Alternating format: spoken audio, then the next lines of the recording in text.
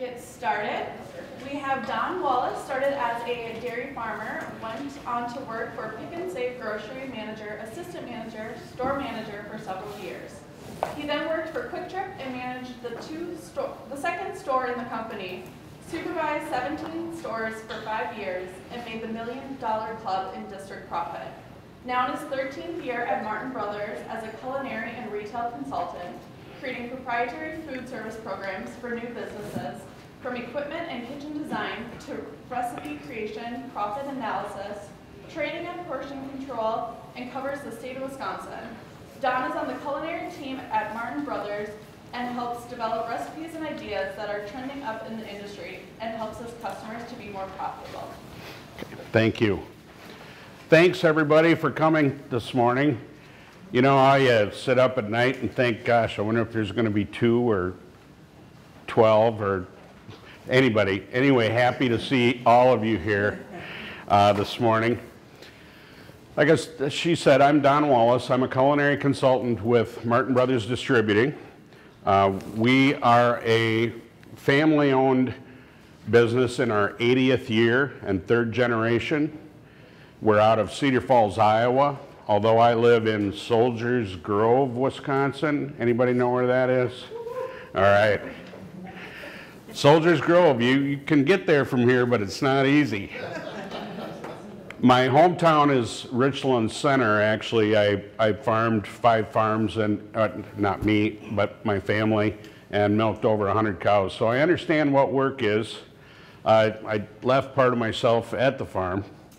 So anyway, this is the 3rd generation. Brooke and Jeff Martin.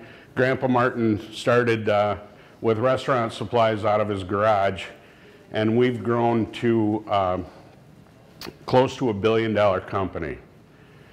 We are employee owned, and the Martins take pretty good care of us, so it's a little different environment than you may be used to with the bigger companies. We're going to talk today about restaurant profitability nationally. You know, averages 3 to 5% after expenses, or basically a nickel on every dollar, but it can range from 0 or below 0 to 15%. We had a speaker recently talk to us at our company meeting who had 3 restaurants in the Des Moines, Iowa area, and he was tickling 15%. Super good guy, super smart guy. Knew how to handle his employees. His turnover was low because he cared about each and every person, understood their kids, their families, and so he was a great inspiration to in this day of constant turnover in our business. I watch QSRs, quick serve restaurants. I look at Panera Bread, Arby's, Arby's coming from, and I've been on the road for many, many years, so I'm doing drive-bys, eating with my one hand and steering with my knee, going down the road. So I do use QSRs occasionally when I'm not at my customers, but Arby's was just a roast beef sandwich and curly fries 6 or 7 years ago. The company that owns Arby's now owns Jimmy John's, Buffalo Wild Wings, and Sonic, which Sonic is more of a southern thing with the drive up. But anyway, I've watched them grow, and I do pay attention to what they're doing, because trends that happen in that business also happen in our business eventually. One of our biggest customers in the state of Wisconsin is the University of Wisconsin-Madison, and I consult for them. I learn from them.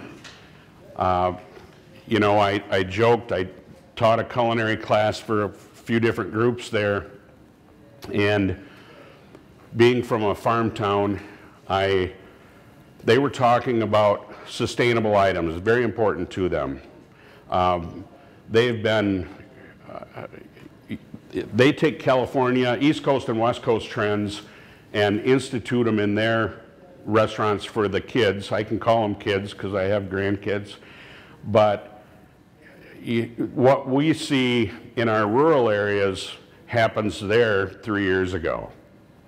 Okay, so they were talking about the next sustainable item that they would like to see is grasshopper and cricket flour. Everybody got that? Grasshopper and cricket flour. Why?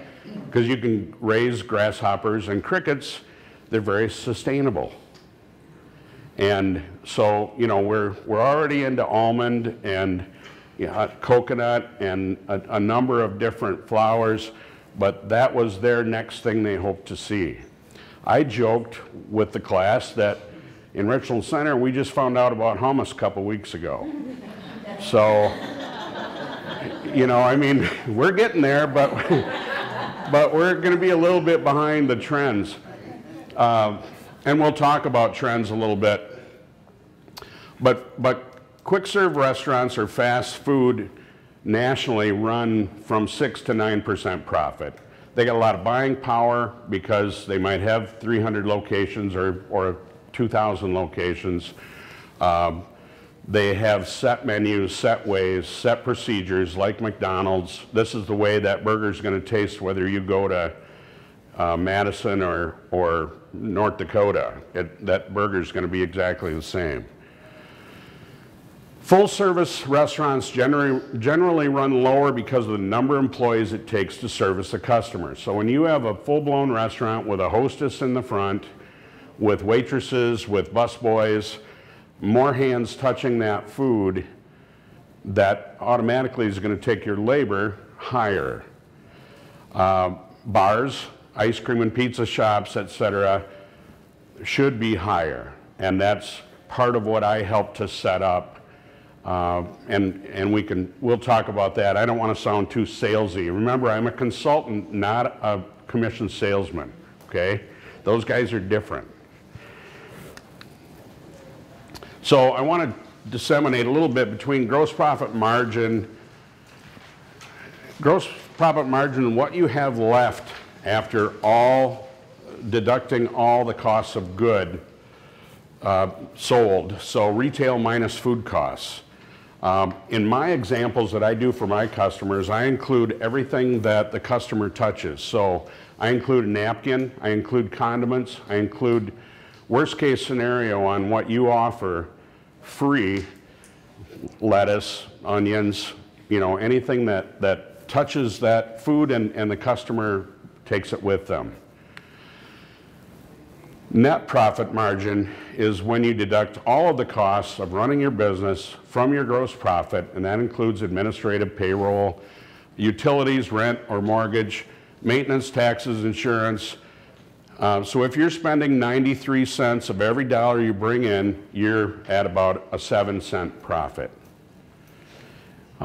So some of you wish you were at a 7% profit, and some of you are exceeding that. But you know, it's not an easy business. And so we hope that you pick up a few things today that help you go back and think about your opportunities and talk about price changes. Now is a great time to change your prices. If you're going to do it off season, going into the next season, now is a great time to do it.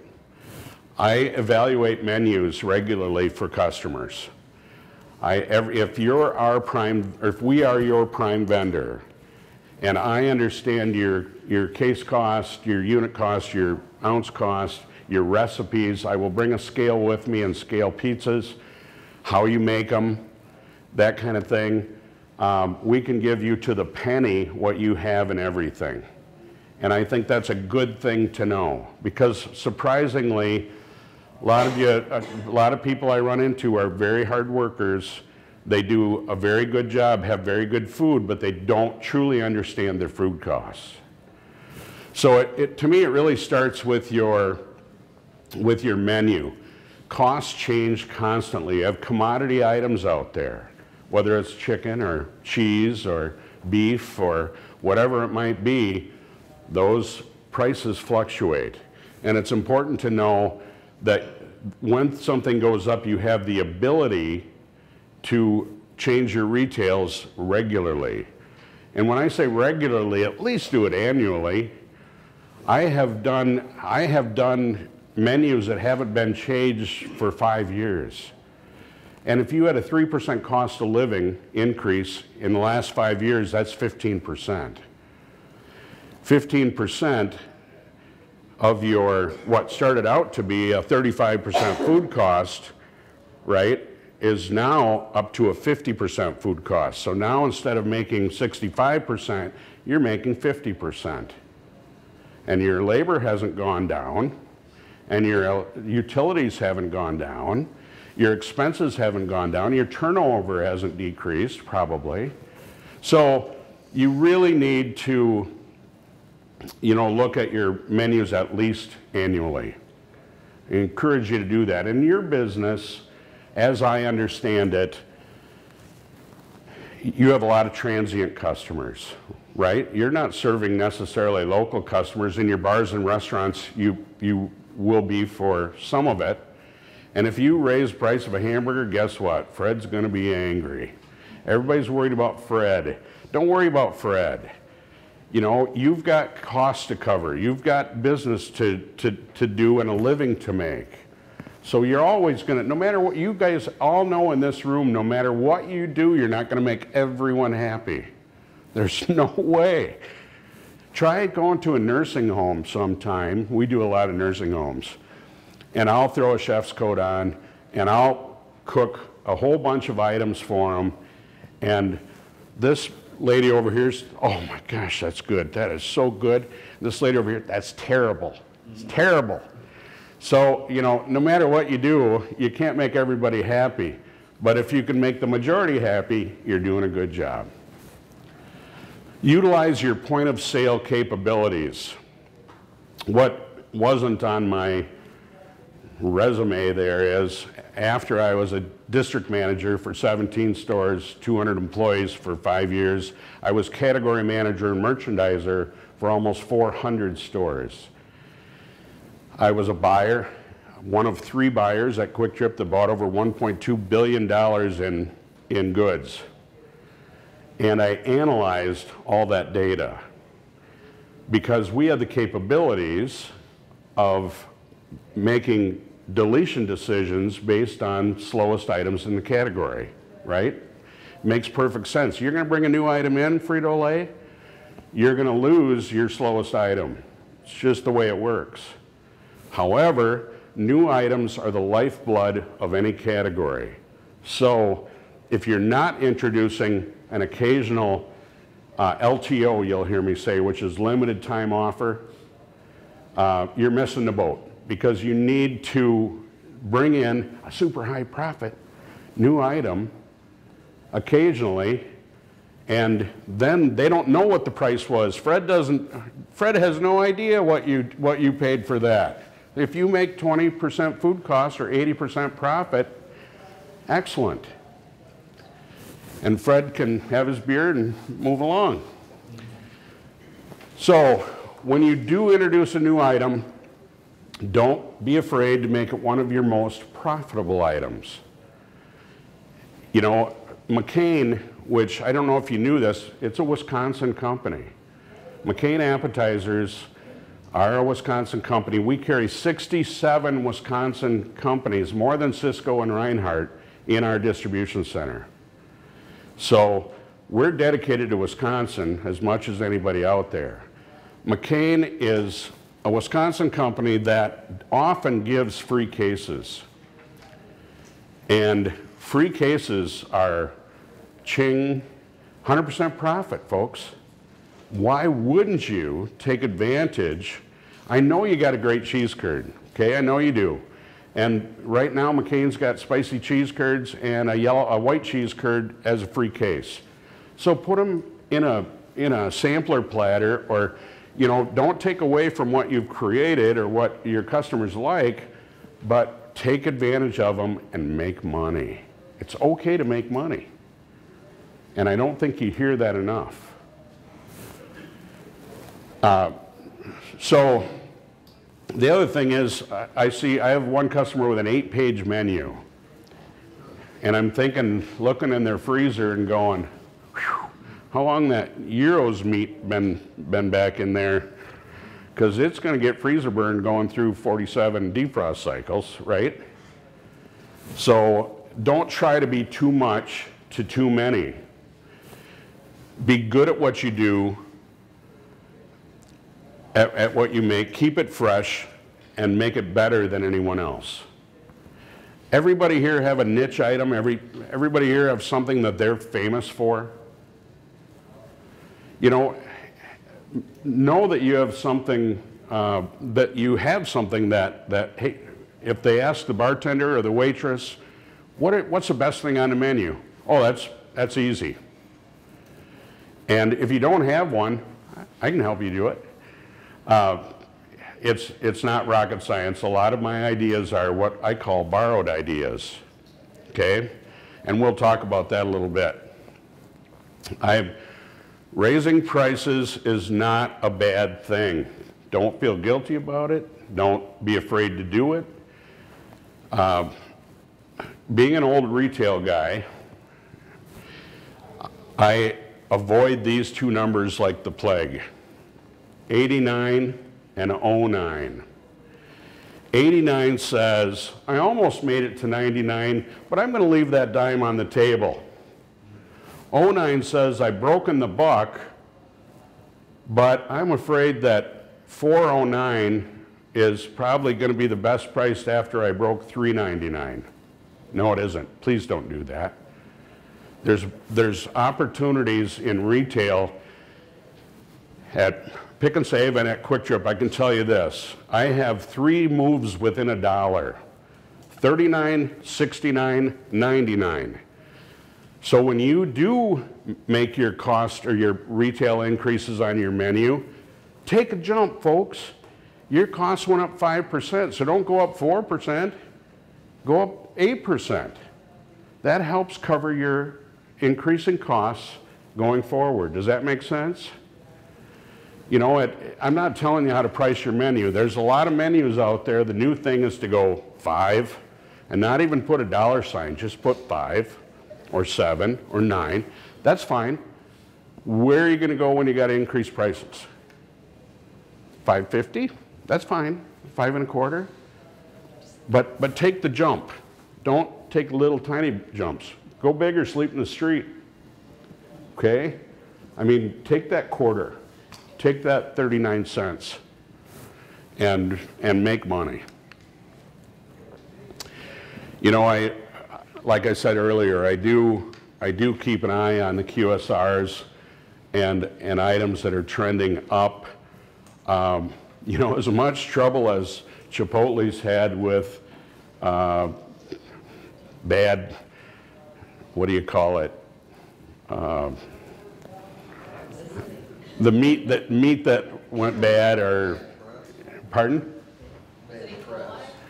Yeah, well, yeah, they've had like 3 or 4 incidents where they ended up having recalls on meat and other things, and they're still jumping back and getting in the game.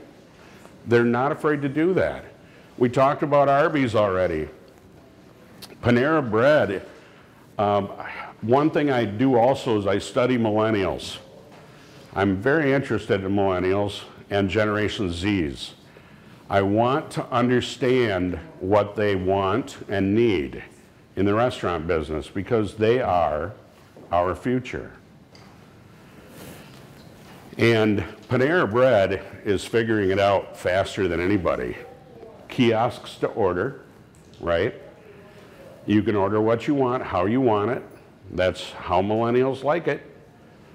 52% of millennials will not go in and sit down at your restaurant.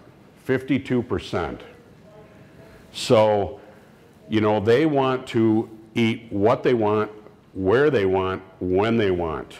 They will order and pick up sometimes. I bet you don't have Uber or Grubhub in a lot of your areas, am I right? Actually, be thankful.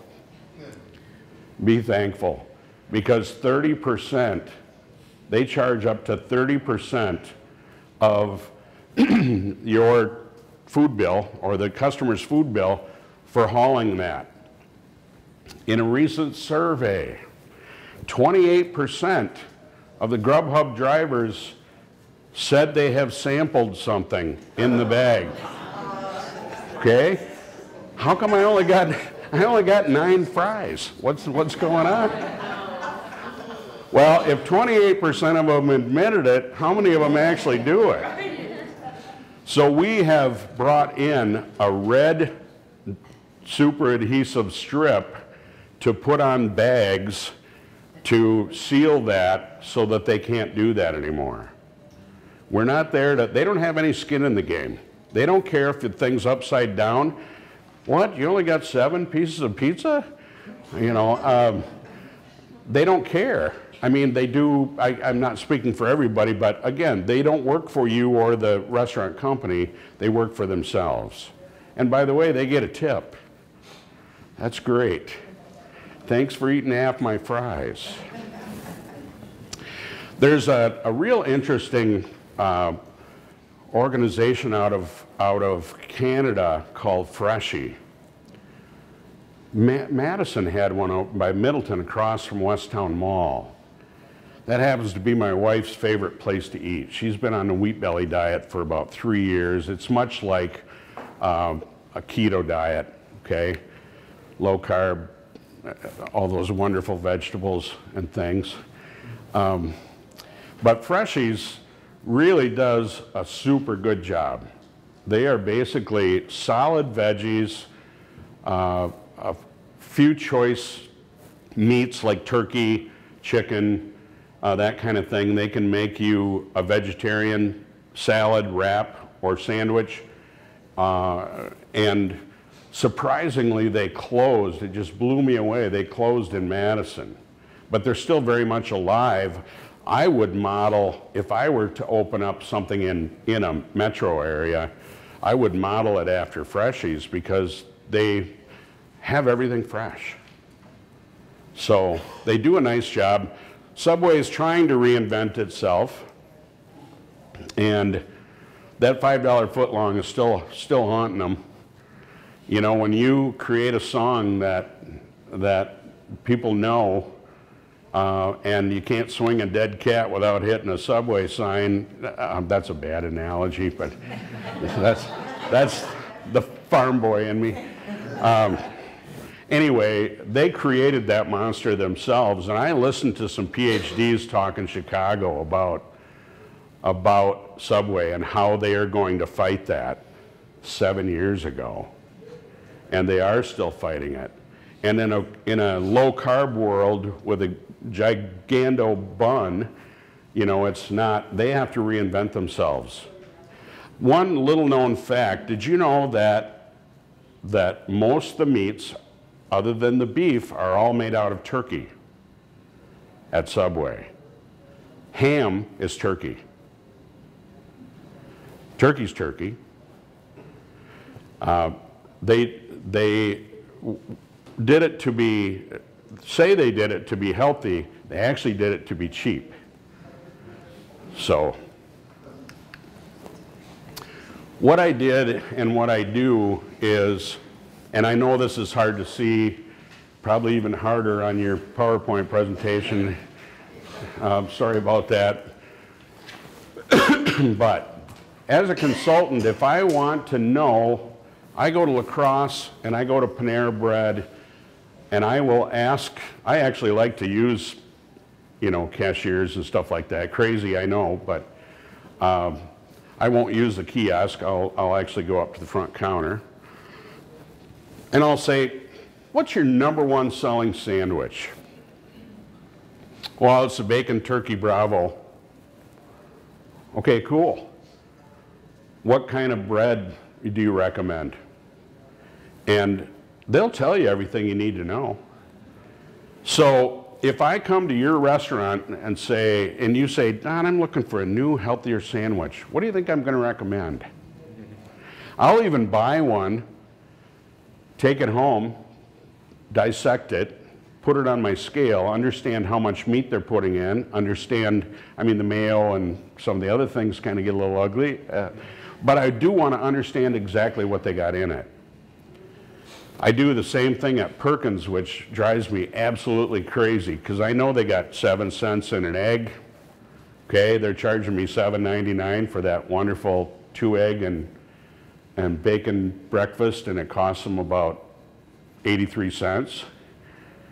And they get $3 for an orange juice, and I'm doing all this cost analysis in my head. I'm going, this is not even fair.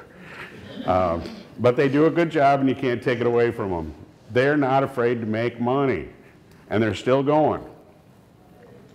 So, you know, a lot of the menus anymore from these #1 QSRs are online for you.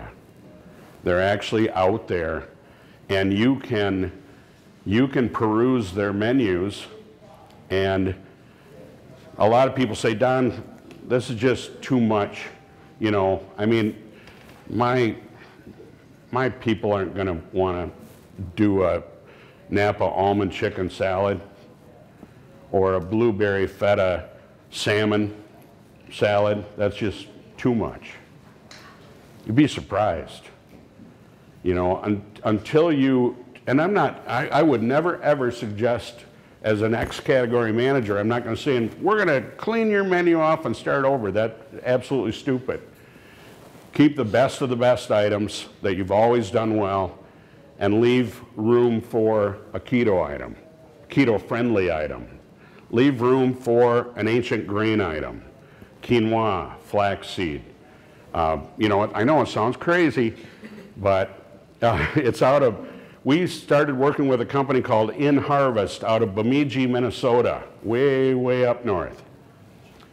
And they have some great stuff. They have 5 or 6 chefs, and we had one come and present to us on the culinary team. California is kind of a little bit ahead of us in some areas. They've been serving their K through 12 these ancient grain mixes for several years. It's not new to them. It's new to us. You know, and it sounds like ancient grains. No, call it ruby wild rice, ruby red wild rice, or whatever, you know, whatever's in it. Wild rice is actually, it's always in Minnesota been one of the top selling soups. In Wisconsin, it's starting to gain legs. So chicken wild rice is a very popular, and if you want to get to where QSRs are at, their goal for 2020 is to have a 25% food cost, 75% profit. How are they going to do that? Less meat, less bread, more other things. Other things being grains. Bowls are super popular. If you look here, there's several bowls. They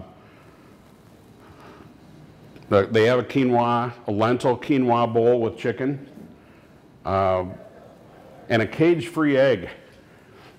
I love that. Cage-free and open or free range chickens. We have 3 farms by us that have free range chickens. 10,000 chickens in a 150-foot shed. 12 of them are outside, free range, and the rest of them are all inside. So don't talk to me about free range chickens, please. So, you know, you owe me 10 bucks. What's trending up right now? You know, people want to say gluten-free. You can't say gluten-free in your restaurant. If you don't have a specific area blocked off, air tempered, that has no exposure to gluten items, then you can't call yourself gluten-free. Please call yourself gluten-friendly. Gluten-friendly are, you know, I create proprietary pizza programs, and I'm going to do that for a microbrewery here in another week. I just talked to my Riches rep, and they recently or over a year now, I've had cauliflower and broccoli crusts. They have a sweet potato and zucchini crust coming out now. So we're working with, oh, I say too much, you're not my customer yet. And I did say yet. Low carb, that's not gonna go away. You know, low carb is gonna be there because carbs turn into sugar and sugar turns into fat. And I are fat. Sustainable foods, mark my words, there's gonna be cricket flour and grasshopper flour someday. Organic is still popular. We're close to Organic Valley. If you've heard of Organic Valley, that's where it started over in our area. And they have done nothing but, holy cow, but grow. And, but as an ex-farmer, I can say that when you have a shelf-stable milk for 45 days, you did something to it. You boiled the bejesus out of it in order to get that to sit in a, you know what I mean, on a shelf for 45 days. When I used to dip out of the bulk tank and bring it to the refrigerator. So I'm still trying to absorb that one. Local, you know, there's nothing wrong with local. Any salesperson that calls on you, that if a guy's got strawberries locally, buy them from him. If a person has, you know, local beef or burger that you can use on your menu, the biggest mistake people make is they buy local meats and burgers and they don't tell anybody about it. Make sure their logo is on your menu so that you give them credit and take credit for using local. How am I doing on time here? I got to be careful. Plant-based meats. That's an oxymoron. You know, Burger King bought the company that made the Impossible Burger. I don't know if you knew that, but their fourth quarter was up. Their first quarter is down. So it's kind of very likely going to be faddish. And there are other companies that are coming out with more plant-based burgers for you. My only concern, I make plant-based burgers out of ancient grains, not out of chemicals, okay? I mean, we used to, everybody's tried the black bean burger. You know, the black bean is a good item, relatively inexpensive. I've used portobello mushrooms, and the problem is if you don't use up your supply of portobello mushrooms, you're either throwing them away or doing the next best thing, which is cutting them into strips, breading them, and deep frying them, because they're really good. Kind of goes from healthy to not so much. So plant-based meats, you know, I think we're going to continue to see those. There is a company called Kerry, K-E-R-R-Y, out of Beloit, Wisconsin, that makes plant-based shreds. It looks like shredded meat. And over the holidays, I had a couple-pound bag of that. So just for fun and to torture my kids, I put in green peppers and taco seasoning and made tacos. None of them guessed it was plant-based. So, you know, it is possible to get by with it. I like to see a Wisconsin company do well. So anyway, we're still going to continue to see that. It'll be interesting to see how much your customers ask for things like that. Because I know a lot of the decisions that you make as owners, managers, that kind of thing, if you hear the same thing from a half a dozen customers, guess what? You might want to think about doing it, trying it, or appeasing them a little bit. You still run the place and own the place, but they can be an influence.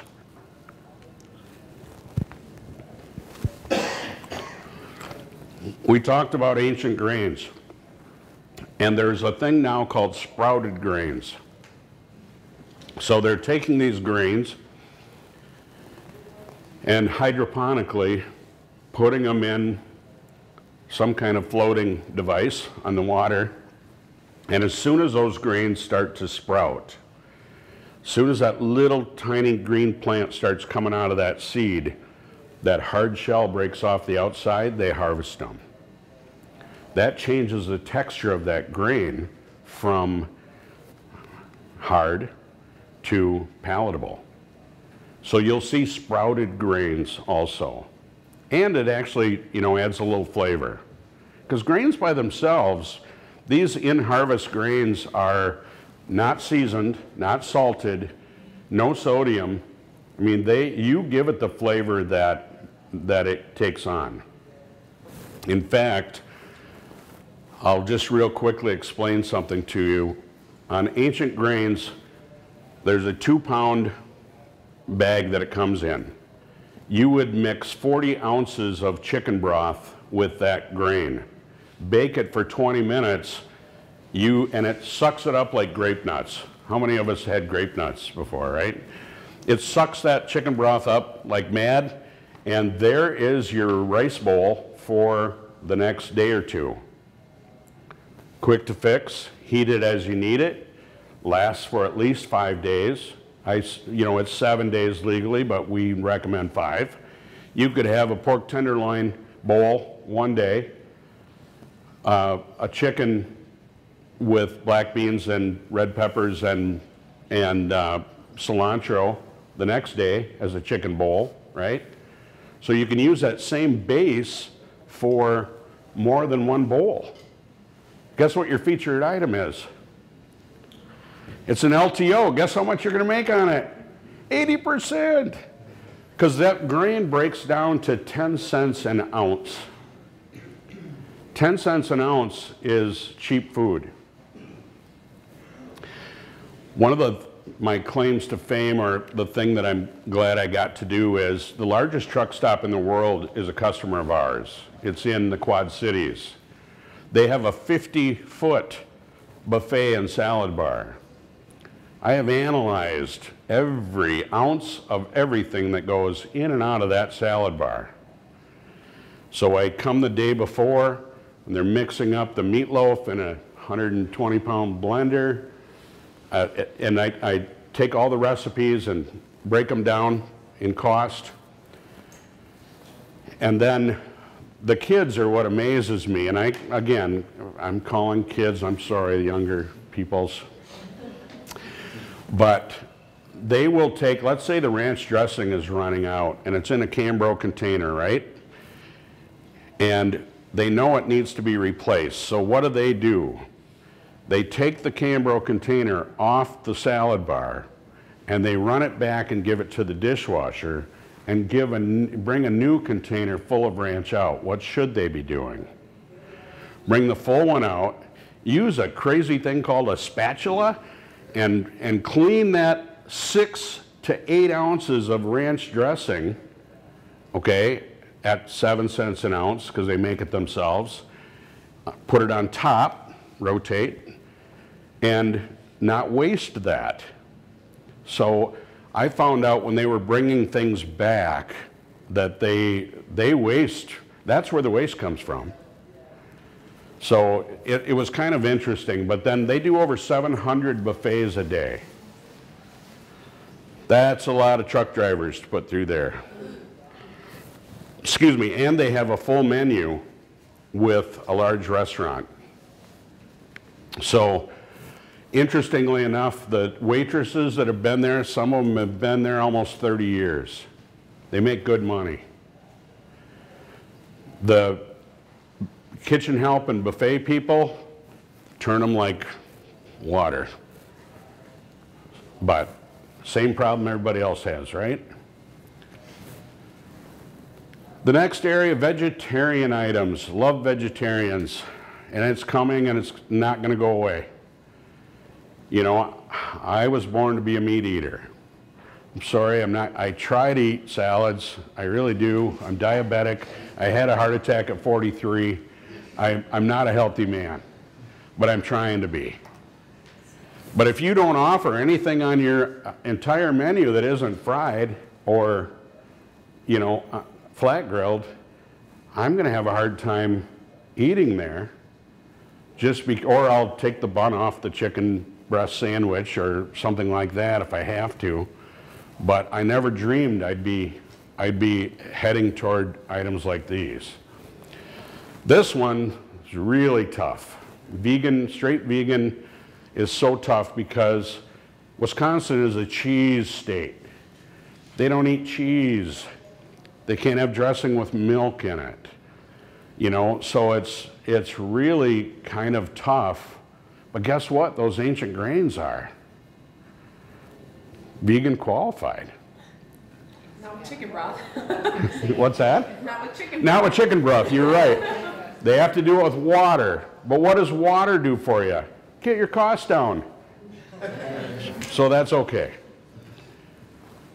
Items that are probiotic. Oh boy, I spelled charcuterie wrong. That's a bad deal. My mom would be so mad. Probiotic items that help you actually be more healthy, right? I mean, they're saying grapes are, or whatever those items may be. Charcuterie, wow, I cannot believe I butchered that word that bad. I'm ashamed of myself. Charcuterie is starting to come back a little bit. We have a restaurant in Madison that does a lot with Italian meats and cheeses. Charcuterie is cool because you can't do it wrong. You can do it in a jumbo pretzel with the cheeses and the meats that you have and add, you know, grapes or nuts or other things. So charcuterie is kind of cool, and millennials like to share appetizers, shareable meals.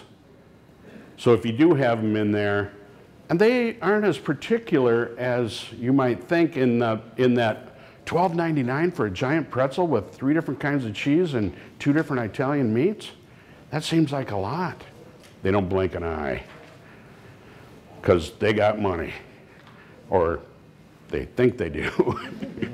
I used to have money, but anyway, so charcuterie is another opportunity that makes a trip back, and it's perceived healthy. You know, thin sliced meats. We might add some hot pepper bacon jam, an olive medley of some kind. We can create using whatever you have in your kitchen already, plus a few items, and come up with a nice proprietary charcuterie tray for you. So, money to be made. What is the enemy of profitability? Overportioning. Overportioning, I'm going to give you a quick example of a bowling alley that's famous for pizzas. They might do 25 to 40 pizzas a day, 12 to 16 inch. I bought a scale on purpose many years ago because scaling is so important in this business. And we had 4 people make a pizza, the same pizza, at that restaurant, at that bowling alley. And we weighed and reset to 0 every time they put an ingredient on, right? We understood the lowest cost pizza that was made by the owner, and the highest cost pizza that was made, somebody didn't care quite as much. And with their volume of averaging 30 pizzas a day, it would average over $25,000 more the way the person didn't care so much, just in cheese. Some people are tipped, remember, by the way that they make something for you. I'm going to wait till Herman comes, because he always makes me a great pizza. I bet he does. But it's at your expense. And, you know, the same way with appetizers. I'm a huge believer in, at Quick Trip, before cameras, and I'm old, we had a one-way mirror and a booth that you entered from the outside to watch your employees before their performance reviews.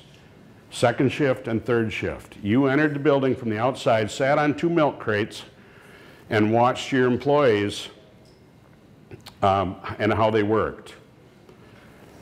As a manager that worked 10 hours to 11, 12 hours a day, the more I sat in there, the more my blood pressure went up, because they had more time than, you know. So point being, sometimes your second shift, when you're there, everybody runs like machines. They're really good. When you leave, Lord only knows what happens. Do they have time to pre-portion appetizers? Dang right they do. You know, when cheese curds are 28 cents an ounce, you need to pre-portion. It takes literally 5 minutes to pre-portion 1 full bag of cheese curds, and so all they have to do is grab that bag and throw it in the fryer, and it's the same serving every time. Bad plating or prep. Bless you. Putting something out that doesn't look good. And it does happen, because with our wonderful, these great phones, guess what happens? It can be the best of times and the worst of times. Look at this burger. It's fantastic. I got it at your restaurant. And then look at this burger. Can you believe they served it this way? So, you know, that can haunt you or help you. Yelp, a lot of other things. Low quality. And being a consultant, again, you can buy your way to profitability, or you can sell your way there. I would prefer you sold your way there, because quality comes up on a list of consumers' needs higher than retail price. Everybody get that? You know, price, when you give a quality item, price is less important to them. When you give a low quality item, doesn't really matter the price. They go, those sucked, I won't buy those again. Under-training staff, everybody's guilty, everybody. Unless you have some kind of a DVD training situation in your business that everybody's trained consistently, but boy, that's tough. We end up throwing them to the wolves before they're ready. And that can be a waitress, that can be a cook, that can be, you know, any position in your restaurant. And undertraining staff actually leads to turnover. They didn't tell me what they wanted. They didn't tell me what they wanted to do. Those of us that were raised on a farm and are baby boomers, did we question what our dad said when he did it? Hell no, we didn't. We just did it. Do they do that now? They got to understand why they're doing it. What's the benefit for them for doing it? What is the goal? What is the end goal for me for doing it? And Lord knows, I mean, I would have to pray for patience before I started training somebody, because you want them to understand, and you really have to be in a mindset when you're training, because I see a lot of lead follower get the hell out of the way in the restaurant business, right? If you're not doing it fast enough, you're going to move them to the side and let me take over. That's not great training.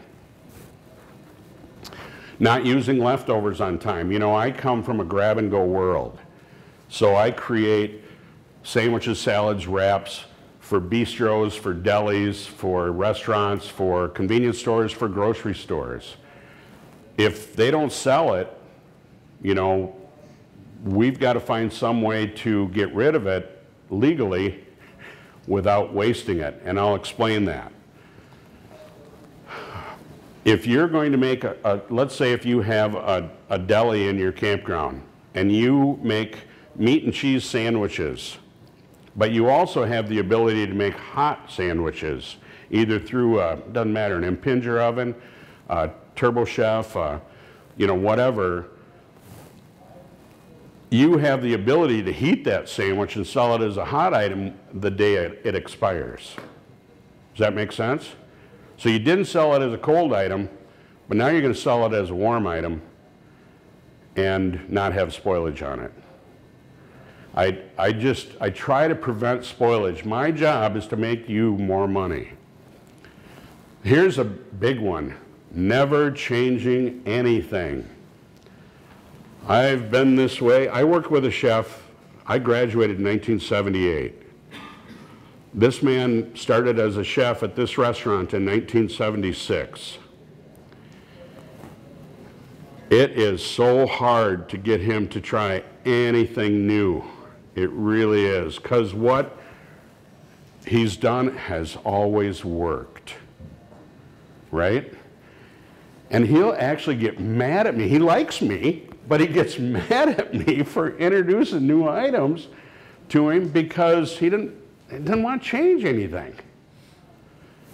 So, and again, working in retail, every new items come out in retail virtually daily. People ask for a catalog from Martin Brothers. What do you got in there? Well, we got 13,000 items of food. Well, do you have a catalog? Nope. Because we might bring in 10 items in one day and delete 6 items the next day, and that catalog wouldn't be accurate. So we do have online capabilities and business-to-business website, but anyway, poor service. Poor service will hurt you. And you can't grow a personality on people. If you don't have a personality, it's going to be very difficult to. Some people are great in the front of the house and should be there, and some people should be in the back of the house because they're just not that high-fiving, thanks for coming in, gosh, I'm glad you're here today, kind of person. So putting the right person in the right position is important. Which of all of these are controllable expenses? Everyone. We used to have meetings with our store managers from Quick Trip, and we'd talk about controllable and uncontrollable expenses. And at some point, and we'd compare. I'm a big believer in best practices. If you're very successful in your restaurant and you're struggling, and I don't mean to, if I can bring some ideas from him to you that have been successful, and you say, you know what, I'm going to try that, then you've gained something. Non-competing restaurants, obviously, but there is a thing called best practices. I wish the government would use that sometimes. Even counties and cities, I won't go political on you, but I want to make sure, we got 7 minutes. So, Friends of Profitability, real quickly, free product, take advantage of it, 100% profit. Making retail changes as the cost changes on menu items. I have customers that have brown paper on a roll that roll their menu and their specials down on that roll. Chalkboards are continuing to be a place for a small menu. Great idea. I do digital menus, and we can create the ones that would plug. You can get a 40-inch TV now for $129, plug in your menu into the USB port, and that digital menu you could change tomorrow if you wanted to. It's your hard menus that are hard to change. So a lot of opportunities out there. Pre-portioning ingredients, pricing new items and LTOs at a 20% food cost or 80% profit. Try it. See what happens. You can't pick filet mignon and be at 80%, all right? You're gonna have to do something with either free or buy one, get one free products, something like that. Using the same fresh ingredients and multiple items, key to keeping your prep table, fresh. You don't want to give somebody crappy lettuce, crappy tomato, etc. Retaining good people, treating them well, and caring about them. The next seminar is me also with my equipment guy. We don't start till 9:45. It is 9:25 right now. So I talk a lot, I know that, but I got so much to tell you. So right now I would be glad to field any questions that you might have from anything I have said. How do you know what a proper portion is to give somebody? Well, that's a good question. And it depends on the item. Like I'm making the meal, my team is making the meal tonight. I'm guessing that you won't eat over 4 ounces of potato salad and you won't eat over 4 ounces of pepper slaw. I do a combined ounces for a large meal, like catering is a different calculation than, 8 ounces of food. Go ahead. French fries, a portion of French fries. Proper. I use 5 ounces, okay? French fries are 6 cents an ounce, or you use 6. That's fine. Whatever you do consistently, and guess what one of the most profitable items in your house should be?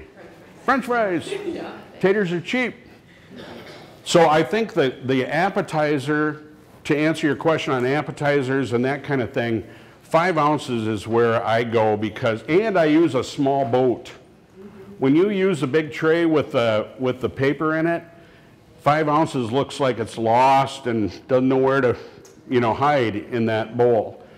On the other hand, if you use an 8 ounce plaid appetizer tray, it looks full. Make it look full. It's a good question. Next. You guys know almost everything? I don't know everything. I'm learning every day. Every day I learn. So I was told when we first got into the grilling business that you should triple what you pay for the product to get your, does that make sense to you? Well, you're talking about a 33.3% food cost then, or 66% profit. That's going to leave you at about a 35% food cost. And if you can live on that, that's fine. The restaurant industry is 30% food cost, which is 70% profit. If you're in a deli, or you're just making simple stuff, a lot of delis are at about a 50% profit, clear after spoilage, after everything. So if that makes sense. Yes, sir. I've struggled with food costs in the campground business for 40 years. And I always seem to be around 54% cost of goods sold, because you look at the demographics and you say, I'm not at Disney World. I'm not paying $8 for a hamburger. I'm going to pay $5 for a hamburger at a campground, because the guy comes in, he's got 4 kids. So 4 kids, that's 6 people to sit down and eat. He's going to be 30 to 50 bucks to have lunch. In a campground, he's not coming in to spend 50 bucks. So I'm always struggling with, okay, what will he pay? Right. That's where I keep that 54%. I just can't get down to that 30, 33%, because he's not going to buy it. And my answer to that is 2 things. Look at what McDonald's, everybody else is charging for a burger right now, just because people are paying it. Secondly, keep your burger where you are, but add higher profit items as either sides or desserts, or something incremental that you can do above and beyond your burger. I make more money on ice cream than any damn thing. There you go, and you should. I mean, it's just a no-brainer. Yes, absolutely. And Guess what? I have an ice cream seminar at 2 o'clock. So, I love seminars. I really do. I enjoy what I do. Me and food are pretty tight. So, any other questions for me? And I do have business cards with me if for any reason, and I will be here at the show. We'll have 2 booths at the show. If you just want to pop some questions at me, during the show, that's perfectly fine. I'll be glad to do it. And if you'd like, I cover the state of Wisconsin, so if you'd like me to come and look at your operation, I don't charge anything to do that. But we do, obviously, I have to pay for myself somehow, so we would obviously want a chunk of your business. I'm not going to lie to you about that. If you got a vendor you're not super happy with and you'd like one to be super happy with, then we're your guys. Do you do a lot of smaller restaurants? Because that's been an issue. I know a lot of people in the room used to use like Dirk's Waukesha. Right. Then U.S. Foods bought it out. Right. U.S. Foods not interested in small businesses, and so a lot of us have been scrambling on food vendors. So do you have a lot of big case minimums? Are you going after those smaller places? Do you only need the big universities of Wisconsin? Yeah, we'd love $14 million customers. However, to answer that, we do have a minimum, okay? We understand if you can hit 750 in the summer, even if it's every other week, we are interested in talking to you. We've got to pay for our driver and the drop, and so that's a great question. And I, some people say, oh, they have no, Indian had, cut off a bunch of customers. That probably was a smart business move for them. If they were only doing 300 a week, it's very difficult to, but between Jansan, paper towels, napkins, it isn't that hard to hit 750. If you're open during the winter and you're hitting 500, again, we can live with that. We're not going to fire you as a customer because of that. But it does cost us about $75 a drop for every semi, and we make an average of 10%. So if we're not doing 750, we're losing money. And I'm teaching people how to make money. I can't go against myself and say, no problem, we'll drop 200 bucks off for you. We can work on things, and I love small businesses. They're my faves because I like people and I like to help people. So I hope that's a fair answer, but it's a great question. Anything else? Did you have, if you would fill out a survey for us, please, on how you felt the seminar went today. Hopefully you got some nuggets to take back with you. I know you're going to have a lot of nuggets because it's several days on the show, but anyway, I appreciate you coming very much. Thank you for being here.